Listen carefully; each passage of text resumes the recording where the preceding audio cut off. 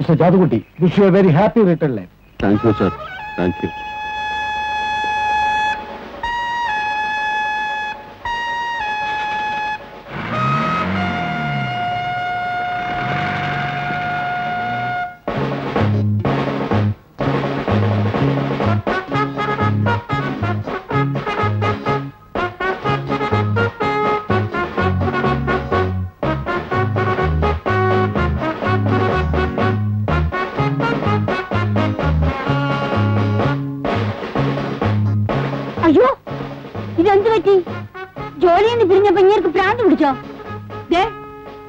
സ്തുത്യർഹമായ സേവനത്തിന്റെ 30 വർഷങ്ങൾ അവസാനിച്ചു മാത്രം. ഭാഗ്യം. ഈ ഇൻസ്പെക്ടർമാരുടെ ചീത്തവിളി കേൾക്കണ്ടല്ലോ. നീയൊന്നും ഒന്ന് കേൾക്കേണ്ടതായിരുന്നു. DYSP സദാനന്ദ സാർ പ്രസംഗിച്ച എന്താണെന്ന് അറിയാമോ നിനക്ക്? ചാത്തുക്കുട്ടി കോൺസ്റ്റബിളിനെ പോലെ സത്യസന്ധനും കർമ്മനിരതനും ബുദ്ധിമാനും ധീരനുമായ ഒരാളെ പോലീസ് ഡിപ്പാർട്ട്മെന്റ് നഷ്ടപ്പെടുക എന്ന് വെച്ചാൽ സഹിക്കാനാവുന്നതല്ലെന്ന്. അപ്പോഴും കുളിര് കോരി. ഇപ്പോഴും കുളിര് കോരുന്നു. വല്ലവരും ചാവുമ്പോ മന്ത്രിമാര് ഞെട്ടുന്നത് പോലെ അങ്ങനെ എന്തെങ്കിലും പറഞ്ഞെന്ന് വെച്ച് നിങ്ങൾ വെറുതെ കുളിര് കോരേണ്ട ആവശ്യമൊന്നുമില്ല. കാൽ കാശിന് കൊള്ളാത്തവനാണെങ്കിലും ഒരുത്തം പിരിയാൻ നേരത്ത് ഇങ്ങനെയൊക്കെ പറയുന്നത് വെറും ഒരു ചടങ്ങാ. ഞാൻ അപ്പുറത്തുനിന്ന് ഇങ്ങോട്ട് വന്നത്. ഇപ്പുറത്തോട്ട് പോയിക്കോട്ടെ. കാശ് കൊടുത്ത് വാങ്ങിച്ചാണോ? ഞാൻ കാശിന് കൊള്ളാത്തവനായിരുന്നെങ്കിൽ തിരുമണ്ടനായ നിന്റെ മകൻ SI ടെസ്റ്റ് പാസ്സാകുമായിരുന്നു. എന്റെ വാക്ക് തട്ടിക്കളയാനാവാത്തോണ്ട് ഡിപ്പാർട്ട്മെന്റ് അവനെ പാസ്സാക്കിയതാ. അറിയാമോ നിനക്ക്? തോക്കാൻ വേണ്ടിയാ അവൻ ടെസ്റ്റ് എഴുതിയത്. എന്ത് തന്നെ വന്നാലും ട്രെയിനിങ്ങിന് പോവില്ല എന്ന് ഇന്നലെ വന്ന കത്തിലും അവൻ തറപ്പിച്ച് പറഞ്ഞിട്ടുണ്ട്. ആഹാ, എന്നാ കേട്ടോ, അവൻ ട്രെയിനിങ്ങിന് പോയില്ലെങ്കിൽ അവന്റെ എല്ലൂരി ഈ ജനവാതിലിന് ഗ്രില്ലിട് ഞാൻ. ഇഷ്ടമില്ലാത്തവനെ പിടിച്ച് നിങ്ങൾ പോലീസിൽ ചേർക്കുന്നത് എന്തിനാ? അവന്റെ ഇഷ്ടം ചോദിച്ചിട്ടല്ലല്ലോ അവൻ ഈ ഭൂമിയിൽ ഉണ്ടായത്. ആണോടി? ഛത്രപതി ശിവജി അദ്ദേഹത്തിന് പീരങ്കികളില്ലായിരുന്നു, മെഷീൻ ഗണ്ടുകളില്ലായിരുന്നു.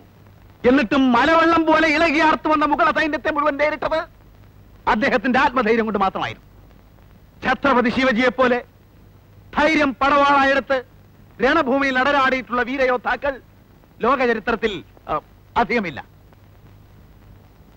വനാന്തരങ്ങളിൽ ഒളിഞ്ഞിരുന്ന് അപ്രതീക്ഷിതമായി ശത്രുനിരയുടെ നേരെ ചാടി വീണാക്രമിക്കുക, അതായിരുന്നു ആ കാട്ടിലൂടെ യുദ്ധതന്ത്രം.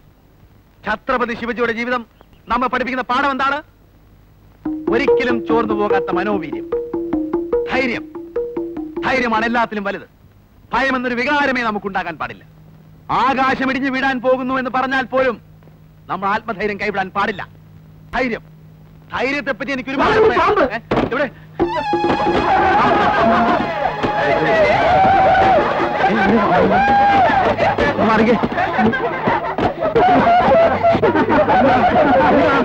എന്താ പാമ്പ്? പാമ്പോ?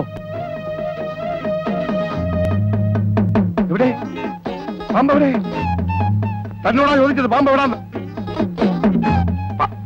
പാമ്പവിടെ? ആകാശം ഇടിഞ്ഞു വീണാലും ധൈര്യം കൈവിടുന്ന സാർ പറഞ്ഞില്ലേ? എങ്കിൽ സാറിനെ തന്നെ പരീക്ഷ കളയാൻ.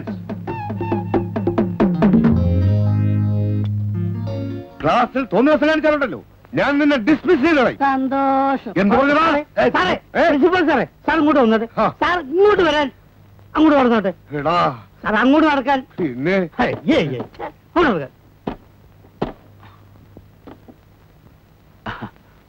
ചുമ്മാ പറഞ്ഞാണല്ലേ? പെട്ടെന്നുള്ള ആവേശത്തിന് ആ പയ്യന് കയറി ഡിസ്മിസ് ചെയ്താ മാസം കിട്ടുന്ന 10-25 രൂപയാണ് നഷ്ടം. പ്രിൻസിപ്പാളെന്ന് കരുതിയിട്ട് എന്ത് വിവരക്കൂടെ കൂടി ചെയ്യാന്നോ? മാസാമാസം ശമ്പളം ചോദിക്കുമ്പോ കൈമലർത്തി കാണിച്ച് ഞങ്ങൾ ഇഷ്ടത്തോട് പോകും. തന്നോട് പോ. ഓ, നിന്റെ ഒക്കെ ക്ലാസ്സിന് പിന്നെ ഗുണം കൊണ്ടാ കോളേജ് ഈ പരുവത്തിലായത്. കോളേജ് കോളേജ്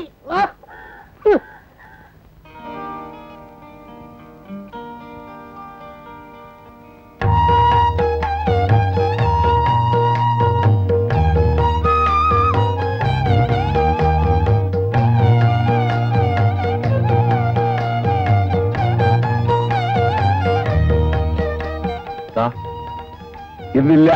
ഇന്ന് വേണം. നാളെ രാത്രി ഉണ്ണാനുള്ള കാശങ്ങൾ എന്താ? ഉണ്ണണ്ട. ഉച്ചയ്ക്ക് മിഷ്ടാനം ഉണ്ടില്ലേ? അത് മതി. എന്റെ ഉച്ച ഊണായി കാണുന്നത്. ഇതിനേക്കാളും നല്ല വില തോട്ടി പഠിക്കും പോകുന്ന. ആ, അതിനേ കൊള്ളത്തുള്ളൂ.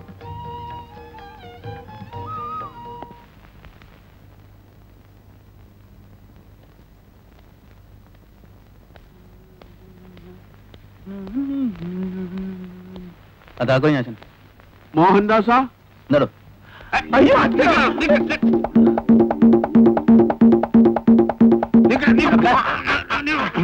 അച്ഛനായിരുന്നു. അച്ഛനെന്താ ഇവിടെ? നീ എന്തിനാ ഓടിയത്? ഞാൻ വിചാരിച്ചു. എന്ത് വിചാരിച്ചു? എന്താ വിചാരിച്ചു? നിന്റെ വിചാരമൊക്കെ മനസ്സിലിരിക്കട്ടെ. ഇവിടുന്ന് സാധനങ്ങൾ വല്ലതും എടുക്കാണ്ടെങ്കിൽ എടുത്തുകൊണ്ട് ഓടിവാ. നമുക്ക് ഇപ്പൊ ഇവിടെ നിന്ന് ഇറങ്ങണം. എന്നിട്ട് എങ്ങോട്ടാ? എന്റെ മുമ്പ് പിള്ളേരെ പഠിപ്പിച്ച് വായിൽ വെള്ളം പറ്റിച്ചതൊക്കെ മതി. തോക്കാൻ വേണ്ടിയിട്ട് ടെസ്റ്റ് ചെയ്തെന്ന് നിന്റെ അമ്മ പറഞ്ഞു. പക്ഷെ നിന്നെ ഞാൻ പാസ്സാക്കിയിട്ടുണ്ട്. അടുത്ത ആഴ്ച ട്രെയിനിങ്ങിന് ജോയിൻ ചെയ്യാനുള്ള കത്തും വന്നിട്ടുണ്ട്. ഞാൻ അറിഞ്ഞു. അതുകൊണ്ടാണ് ഞാൻ വീട്ടിലോട്ട് വരാഞ്ഞ്. അതുകൊണ്ടാണല്ലോ ഞാൻ ലോഡ്ജിലേക്ക് വന്നത്. എനിക്കിപ്പോ തൽക്കാലം സബ് ഇൻസ്പെക്ടർ ആകണ്ട. തൽക്കാലം ഇൻസ്പെക്ടർ ആവാൻ ഒക്കെയല്ല, ട്രെയിനിങ് കഴിയാതെ. അത് ഞാൻ ട്രെയിനിങ്ങിന് പോകുന്നില്ലല്ലോ. പോകുന്നുണ്ടല്ലോ. മര്യാദയ്ക്ക് എന്റെ കൂടെ വരുന്നത് നിനക്ക് നല്ലത്. എന്താ നിന്റെ വിചാരം? കഷ്ടപ്പെട്ട് നിന്നെ എം എ വരെ പഠിപ്പിച്ചത് ഈ തല്ലിപ്പൊളി തൂട്ടോളിൽ കിടന്ന് ജീവിതം നശിപ്പിക്കാനല്ല. ഒരു എസ് ഐയുടെ ശമ്പള സ്കെയിൽ എന്താണെന്ന് നിനക്കറിയാമോ? വിട്ടി. ശമ്പള സ്കെയിലിന്റെ പ്രശ്നമാണെങ്കിലേ അടുത്ത മാസം മുതൽ 3000 രൂപ തരാൻ നിന്നോട് പ്രിൻസിപ്പൽ പറഞ്ഞിട്ടുണ്ട്. ഈ പറഞ്ഞതേ നിന്നെപ്പോലെ ഒരു വിട്ടി നിന്റെ വീട്ടിലിരിപ്പുണ്ടല്ലോ, നിന്റെ തള്ള, അവള് വിശ്വസിക്കും. 3000 ഉളുവ പോലും. ഞാൻ വന്ന് കണ്ടതല്ലേ നിന്റെ ഊട്ടോറിയല്ലേ? നീ വരുന്നുണ്ടോ? ഞാൻ വരുന്നില്ല. വേടാ, നിന്നെ കൊണ്ടുപോകുന്നു നോക്കട്ടെ. വെട്ടി പ്രമാണം ഒന്നും വേണ്ട. കൈവച്ച ആളുകളാണ്. അതൊന്നും എനിക്കൊരു പ്രശ്നമല്ല. ഞാൻ വരാച്ചാ. പക്ഷെ എന്റെ സർട്ടിഫിക്കറ്റ് ഒക്കെ ഈ മുറിയിനകത്താണല്ലോ. അയ്യോ, ഒരു ഭീരു 1000 തവണ മരിക്കും. ധീരൻ ഒറ്റ മരണമേ ഉള്ളൂ. പോലീസ് ഡിപ്പാർട്ട്മെന്റ് അപകടം പിടിച്ചാണെന്നല്ലേ നിന്റെ പേടി? പേടിയോ? എനിക്കാ. ഞാൻ നിന്നെ കാണാൻ തുടങ്ങിട്ട് എത്ര കാലമായി മോനെ. എനിക്ക് ഓടാൻ വയ്യ, ഞാൻ വയസ്സായതാ. അവിടെ അവിടെ നിക്ക, ഓടി വരുന്ന കയ്യും കാലും ഒന്നും ഓടിക്കരുത് ഞാൻ പറഞ്ഞേക്കാം. മോഹൻദാസാ, മോഹൻദാസ്, എടാ അവിടെ നിക്ക, എനിക്ക് ഓടാൻ വയ്യ വയസ്സുകാലത്ത്. എടാ ചെറുപ്പത്തിലായിരുന്നെങ്കിൽ നിന്നെക്കാൾ എംപ്രദോമാരെ ഞാൻ പിടിച്ചിട്ടുള്ളതാ. മോഹൻദാസാ, എടാ അതെ എന്നെ വെറുതെ വയസ്സുകാലത്ത് ഓടിക്കരുത് ഞാൻ പറഞ്ഞേക്കാം. മോഹൻദാസ്, മോഹൻദാസാ, മോഹൻദാസാ.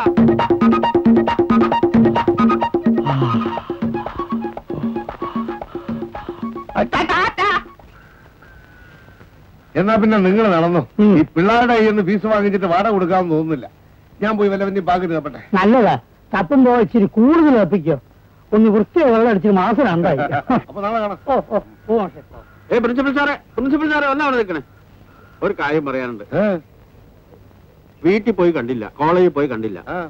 എനിക്ക് എന്റെ മോനെ സബ് ഇൻസ്പെക്ടർ ആക്കണം. നിങ്ങളായിട്ട് അതിന് തടസ്സം നിൽക്കരുത്. നാളെ അവൻ ട്യൂട്ടോറിൽ വന്നു കഴിയുമ്പോൾ ജോലിയില്ലെന്ന് പറഞ്ഞ് വിട്ടേക്കണം. ആ പേടിച്ചു തൂറിയ ഇൻസ്പെക്ടർ ആക്കാൻ തന്നോട് അഭിപ്രായം ചോദിച്ചില്ലല്ലോ. അല്ല, ഞാനൊരു അഭിപ്രായം പറഞ്ഞെന്നുള്ളൂ. ട്രെയിനിങ്ങിന് സെലക്ഷൻ കിട്ടിയെന്ന് അറിഞ്ഞപ്പോ ഒരൊറ്റ ഞെട്ടിലാ. അധീരൻ കത്തിക്കുത്ത് കൊലപാതകം എന്നൊക്കെ വല്ലവരും പറയുന്ന കേട്ടാ മതി. ഇഷ്ടം അപ്പം മൂത്രമൊഴിക്കും. പോവാ. ഇനി അവനെ കോളേജിൽ കയറ്റരുത്. ബാക്കി കാര്യം ഞാൻ നോക്കിക്കോളാം. അല്ല, അതിപ്പോ ഞാൻ പറയുന്നു. അല്ല, ബുദ്ധിമുട്ടാണെങ്കിൽ വേണ്ട, അതിനുള്ള പണി ഞാൻ നോക്കിക്കോളാം. ക്ലാസ് മുറിയിൽ വന്ന് എല്ലാ കുട്ടികളുടെ മുമ്പിൽ വെച്ച് അവന്റെ കരണക്കുറ്റി കടിഞ്ഞ് ഞാൻ പിടിച്ചോണ്ടു. അതിന് തടസ്സം നിന്നാൽ എല്ലാത്തിനും ഞാൻ ചീത്ത വിളിച്ച് നാറ്റിക്കും. അതിനൊന്നും ഇടവരുത്താതിരിക്കുന്നതാണ് നിങ്ങൾക്ക് നല്ലത്. എന്റെ ക്ലാസ് മോശമാണെങ്കിൽ അത് പറ, സ്വഭാവം ചീത്താണെങ്കിൽ അത് പറ. ഇതൊരുമാതിരി. മോഹൻദാസേ, സ്ഥാപനത്തിനൊരു നല്ല പേരുണ്ടാക്കി ഇതൊന്ന് വിപുലീകരിച്ച് ഒരു നേരമെങ്കിലും കഞ്ഞിവെള്ളം കുടിച്ച് ജീവിച്ചാൽ കൊള്ളാമെന്നുണ്ട്. ഇവിടെ വെച്ച് തല്ലും പിടിയും ഉണ്ടായാൽ സ്ഥിതി ഏതാവും? ക്ലാസ്സിലൊന്നും കാണാൻ കൊള്ളാവുന്ന പെമ്പിള്ളേരില്ലാത്തതുകൊണ്ട് വിദ്യാർത്ഥി സുഹൃത്തുക്കൾ പലരും പിന്മാറിപ്പോകുന്ന അറിയാമല്ലോ. ഈ അടിപിടി കൂടി ആയാൽ ഇപ്പോഴുള്ള പെമ്പിള്ളേരും കൂടി വരാതെയോ. അതോടെ കച്ചവടം മതിയേക്ക് കട അടയ്ക്കേണ്ടി വരും.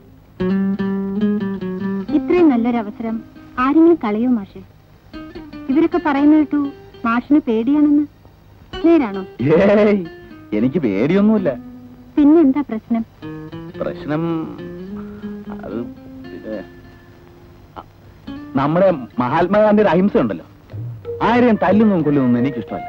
അഹിംസ. സത്യമായിട്ടും ഞാനൊരു അഹിംസാവാദിയാ. അപ്പൊ ഒരു കാര്യം ചെയ്യും, മാസം പൊക്കോളൂ. ഏതെങ്കിലും കളവ് കേസിൽപ്പെട്ട് പോലീസ് സ്റ്റേഷന് വരുമ്പോ അവിടെ വെച്ച് കാണാം. നിങ്ങളെയൊക്കെ എത്ര പെട്ടെന്ന് വിട്ടിട്ട് പോകാൻ എനിക്ക് സാധിക്കുന്നില്ല മാസച്ച മാഷെ, സുധാകരൻ മാഷെ, മാഷേ, മൂന്നം മാഷെ. നിന്റെ ഈ തട്ടിപ്പ് സെന്റിമെന്റ്സ് ഒന്നും വേണ്ട. പോയി രക്ഷപ്പെടാൻ നോക്കും. അപ്പോഴേ ഞങ്ങൾ ക്ലാസ് തുടങ്ങാം. മാസ്റ്റർ ചെന്നാട്ടെ. അപ്പൊ രക്ഷയില്ലേ? ഇല്ല ഇല്ല ഇല്ല. പണിഷ്മെന്റ്, എങ്ങും പണിഷ്മെന്റ്, അന്നും ഇന്നും എന്നും മണ്ണിൽ പണിഷ്മെന്റ്. ആ പണിഷ്മെന്റ്, അന്നും ഇന്നും എന്നും മണ്ണിൽ പണിഷ്മെന്റ്, ആ പണിഷ്മെന്റ്